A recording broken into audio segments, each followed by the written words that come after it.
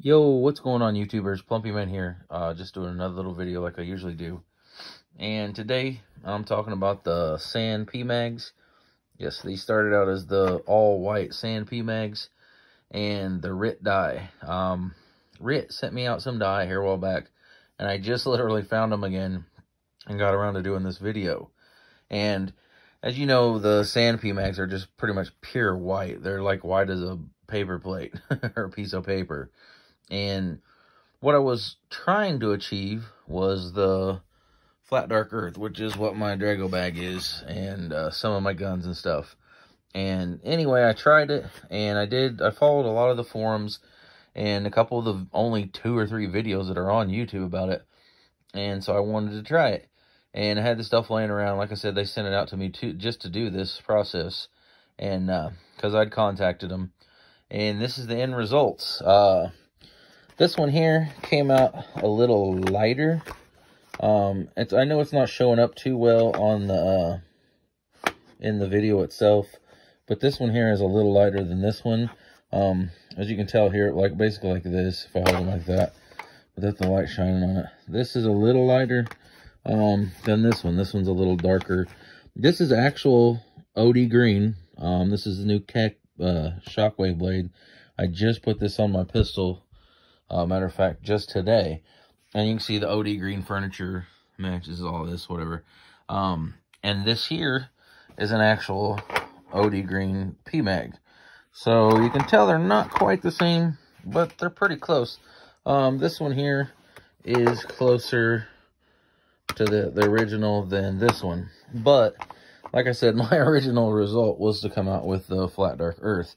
And this is the result I got. It's a little lighter than the actual OD green, as you can tell.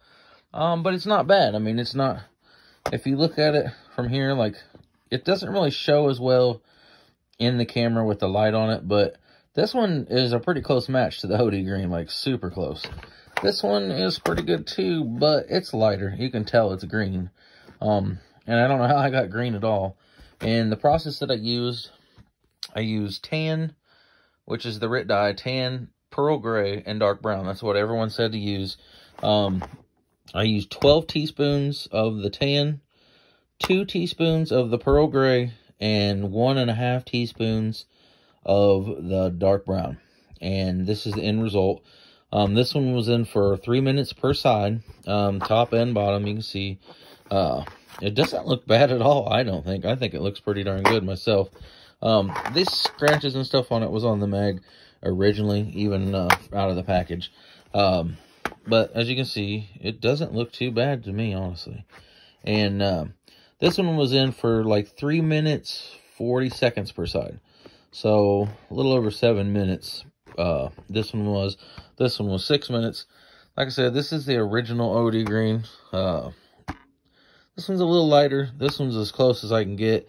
But like I said, the whole reason was to get the flat dark earth. But I couldn't do it. So it did work out anyway. I'll just slap them in my, I'll use them in any AR I got. But it does match the pistol pretty well, honestly, I think. So if you guys are wanting to try this, you should. And hopefully if you peek and tweak it, you can get some better results. The only difference that I did that like everybody on the videos and stuff and forums did, everybody in the forums and in the videos used distilled water. I didn't have access to it right now just because of this coronavirus stuff going on. So I just use regular tap water. And that may have had some effect to it. But anyway, that's it. That's the result.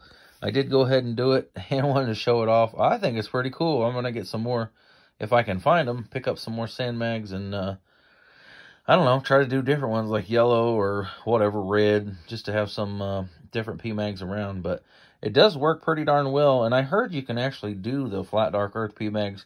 You can dye them different colors, like darker colors, but nothing really lighter. But the sand worked the best.